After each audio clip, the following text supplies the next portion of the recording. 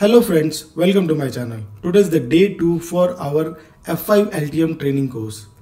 So in this video, I'll be telling you about basic understanding of F5, what is the use case, where we can use it, and also the terminology as well.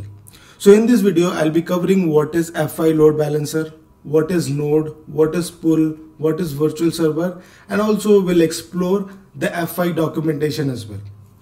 The reason to explore the documentation is because if some technology which is not covered under the video series, you can go ahead and do the deep dive of that particular technology into documentation of F5. Okay, so these are very basic things to understand to build your foundation towards F5. So I'll highly recommend you to please watch this video till then so that you can understand this. And also I'll request you to please subscribe my channel and hit the bell icon so that you never miss a video from me. So without any further delay, let's get started. So friends, first of all, we'll understand what is a load balancer. Okay, so as this name suggests that it balances the load. Okay, so basically what load?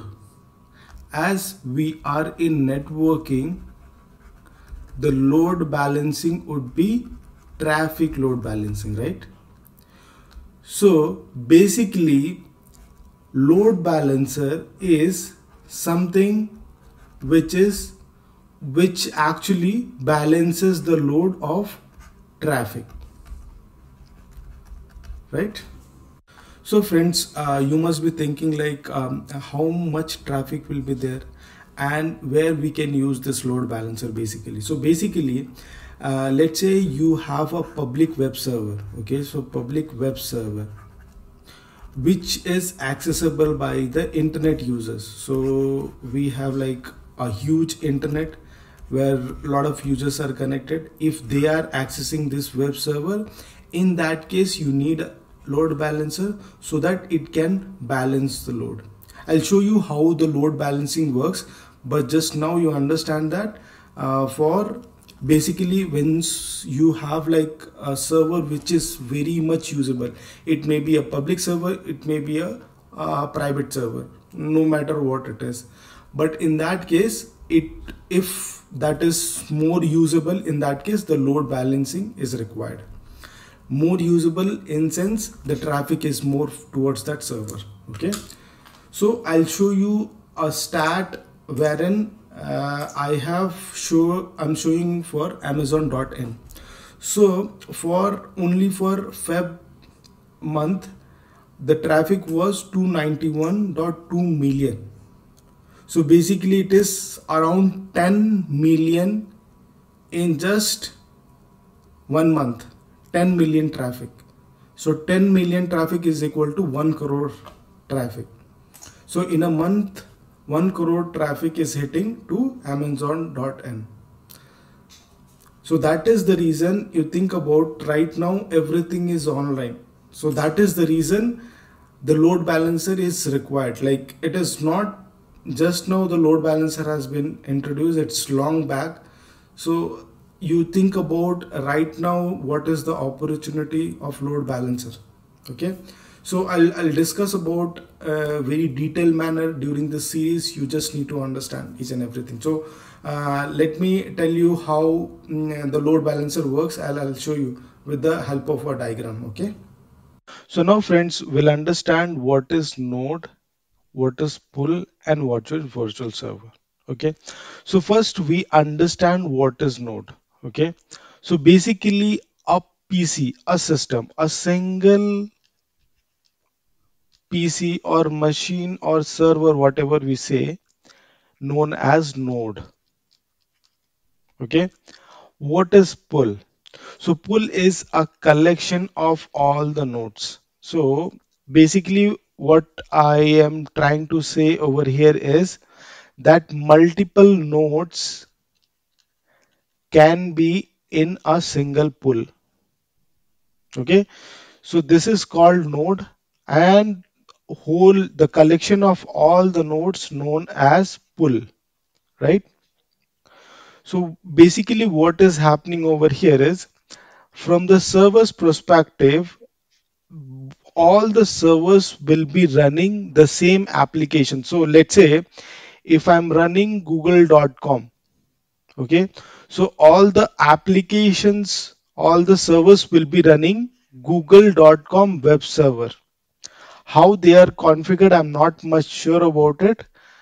I just wanted to understand as per the server, and they will configure, they will do the clustering thing, how it works. They know better. I'm not much sure about it. Okay. So basically they will be running in the cluster. They have different IP address. So this server will have 10.1.1.1. This will have 10.1.1.2. This will have 10.1.1.3. This will have 10.1.1.4, something like this. Okay. Now all this can be clubbed into pool. Okay. Now what is virtual server? So let's say if I am going to access google.com, okay, the DNS resolution will happen, and during the DNS resolution happens, I will get an IP address, right? So IP address will be single IP address, right? I cannot determine sitting at home that if I want to access google.com or youtube.com, which server the request will go to. So I know the IP address. So basically this node and this pool will be clubbed to virtual server. So there will be a public facing IP address which is known as virtual server, will take all the request, okay, and then whatever pool is configured under this virtual server, it sends, it do the load balancing. Okay. So what happens is, from the start I will tell you. So the client will come to the load balancer. Okay. It hits the virtual IP address, virtual IP. Okay. Now in the virtual server, there will be a pool, right? Now in the pool, there will be a lot of nodes, which is like this. Now we have load balancing mechanism. It can be round robin, it can be resource, something. I will tell you later about it. So this client hits the virtual server, and then virtual servers find the pool, and in the pool there are a lot of servers. So the first request will go to, let's say, 10.1.1.1. The second request will go to 10.1.1.2. The third request will go to 10.1.1.3. Fourth request will go to 1.1.4. So this is how the load balancing will happen. Okay. Load balancer is like a little intelligent in this. So what exactly it does is, it also monitor the states of the machine. So basically what does it mean is, like, it checks the state of whether these nodes are up or not. So let's say if 4 is down, okay, it sends, maybe you can configure a TCP or ICMP, whatever protocol you want.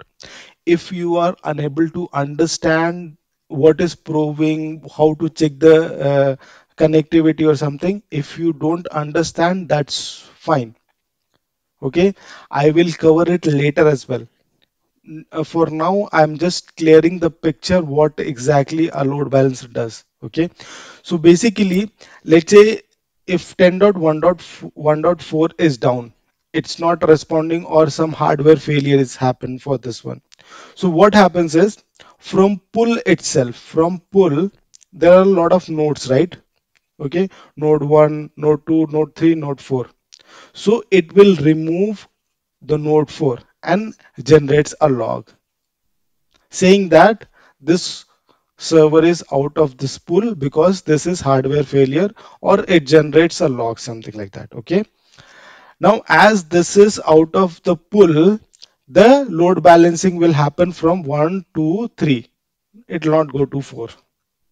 So This is the load balancer is having little intelligent to understand that whether the it also does the monitoring of the node so that it can understand whether to which node I need to forward. Let's say if 4 is down and load balancer doesn't have any idea about it. In that case, the traffic will be coming to node 4, but he will not respond to the request. Okay. So this is how the load balancer works in real world, and it is required in all the organization because they have public servers, they have private servers, and they have lot of users for that server. So everywhere this Fi load balancer is required. Okay, I'll come to LTM later. What is LTM, why we use it, what is GTM and all those things. But for now, you just understand this is how the load balancer works. Okay. Now, friends, this is the final topic, and this is one of the interesting topic I can say. So we'll explore the Fi documentation. Let's rub this off, and we'll go to the website. So this is the website, that is https support.fi.com. Okay. Now, once you come here, you don't need to go anywhere. Okay. You will have all the information. Okay. So let's say if you want to explore about the devices like related to security, related to cloud, software, hardware, whatever you want.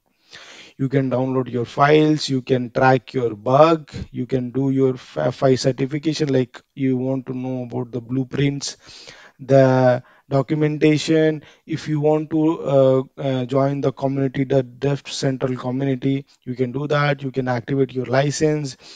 There is FI University as well, so you can do online learning as well. And if you have something QKB file which you need to generate, let's say if your FI is not behaving properly, in that case you can generate a QKB file and you can upload and you can check over here as well. So if I go to FI online learning, you can go ahead and you can learn a lot of things. So if you want to browse anything, like if you want to see any kind of series, let's say related to LTM, GTM, whatever you want, there is list you have like advanced WAF or something. There are a lot of you can browse the training, you can search it, whatever you want. And related to iHealth, you can upload the file, you can run it, you can explore things, you can do log search, something like that. So whatever you want. So this is only the place where you can get all the information about Fi devices, or maybe that is a hardware device, physical device, about a software, whatever you say. So let's say if I want to go to big IP. So fundamentals, how to set up, how to configure logging, everything. Okay. How to hardening the big IP system. So with the help of this URL, you will be able to do everything. So this is one of the important or key, I can say, URL you need to know. Okay. So you go visit and explore what is available over there. Okay. If I'm telling something which is not in the documentation, you can try to do a comment, or maybe you can send me an email that whatever you say, it's not matching with Fi documentation, because nobody knows everything. Okay.